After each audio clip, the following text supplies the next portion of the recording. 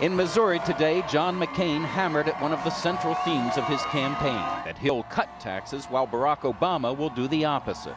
Barack Obama's plan to raise taxes on some in order to give checks to others, it's not a tax cut, it's just another government giveaway. But as much as he repeats it, as he did outside St. Louis, he hasn't yet convinced voters that Obama is the tax raiser in this campaign.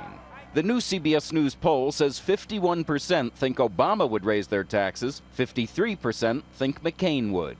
In an interview with CBS News' Harry Smith in St. Louis today, McCain was still sounding confident.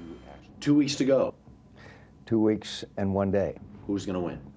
Oh, I'm sure we'll win this thing, but I think we may be up late. I think, like most elections, that it'll be the undecided voter that breaks in the last 24 hours or so. But for now, at least, according to the CBS poll, the trend is in the other direction. Over the last month, 23% of voters say their opinion of McCain has gotten worse. Why? 32% of those blame his attacks on Obama.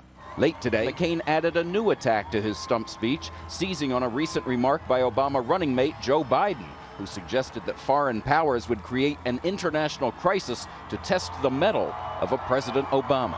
We don't want a president who invites testing from the world at a time when our economy is in crisis, and Americans are already fighting in 2 wars. McCain is now spending most of his time in states like Missouri, states that were once reliably Republican but now could go either way. Tomorrow he heads for Pennsylvania, one of the few Democratic states he's still contesting. Chip Reid, CBS News, Belton, Missouri.